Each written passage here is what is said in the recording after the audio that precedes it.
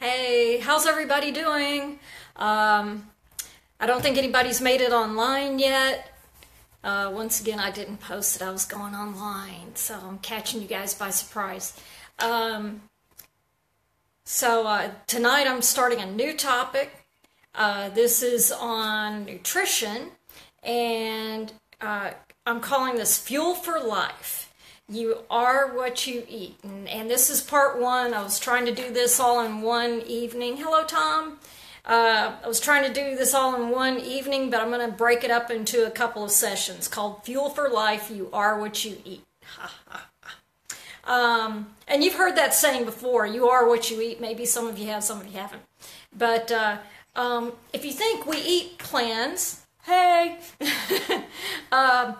we eat plants of the ground, and then, okay, we also eat meats, steak, chicken, what have you, and what do they eat? Plants, hopefully. Of course, some farms aren't so good about that.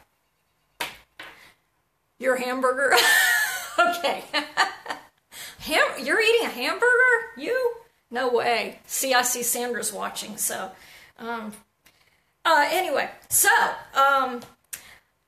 lost my train of thought. We eat plants, and then the cows and the chickens, they eat plants, we hope, and but not necessarily. And so then, but then where do plants get their nutrition? Well, they get it from the sun, they get it from the rain, and then the water. Hello, Sandra.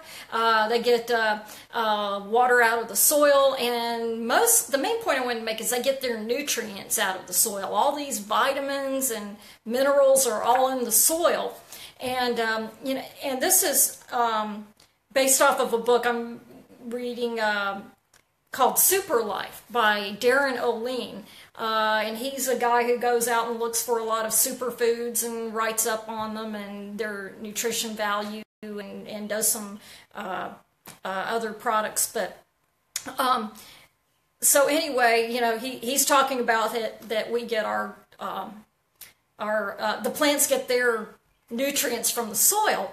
So, and one thing that I kind of thought of is, like, from the Bible, in Genesis, it says that Adam was formed out of the dust of the ground, and the soil, and so in that soil had nutrients. So if you you are what you eat, well, you are from the soil, so you need those same nutrients from the soil.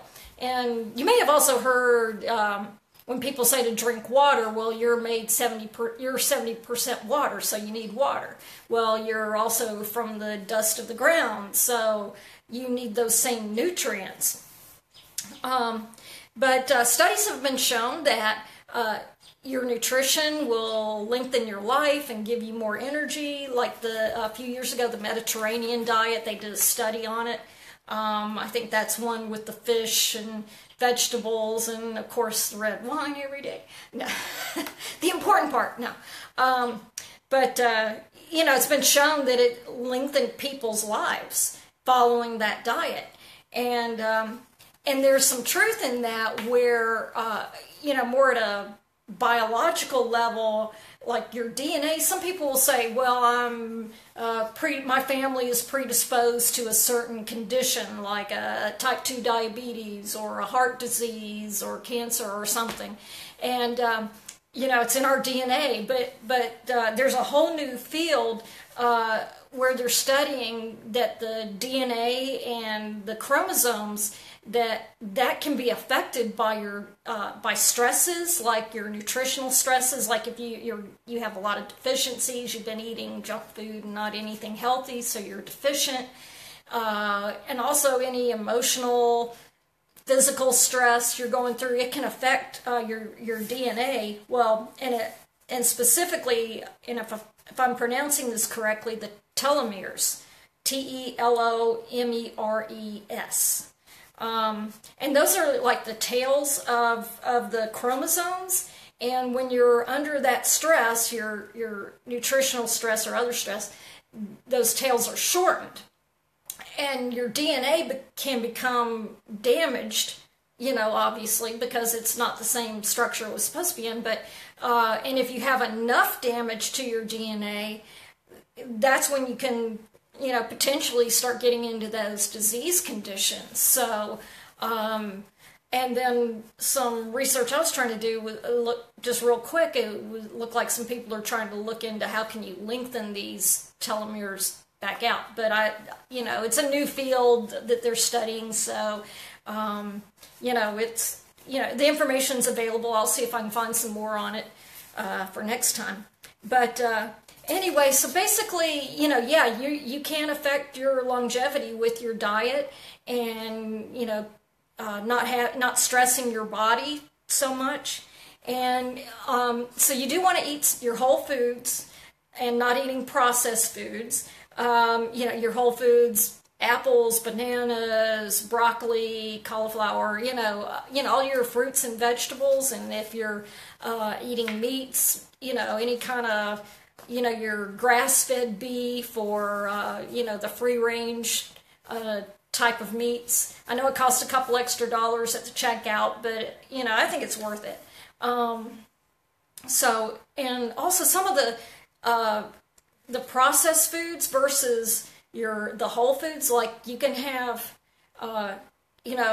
calorie for calorie, just say you have an apple or a banana at 100 calories and some processed snack, cookies, for example.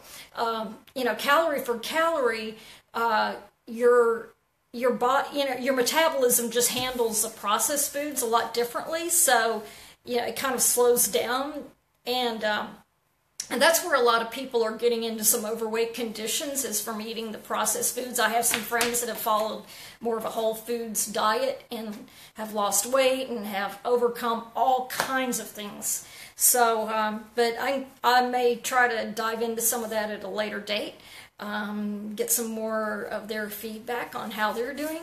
So, anyway, that's what I wanted to cover tonight was, think about where we come from and what's in the ground and those nutrients and how that affects the potential for disease, and keeping ourselves eating right and keeping ourselves calm. So, and eating all the right foods. So anyway, I appreciate you guys watching, and hi Pam. Just kind of wrapping up here with the, what we eat and the plants and eating the healthy diet and how it affects our longevity. So I'm getting ready to post this video in just a couple of minutes. So if you guys have any questions, feel free to write in, and I'll be checking online in just a few minutes. As soon as Facebook can post this, it will be there. All right. Well, I really appreciate you guys watching, and I will talk to you later.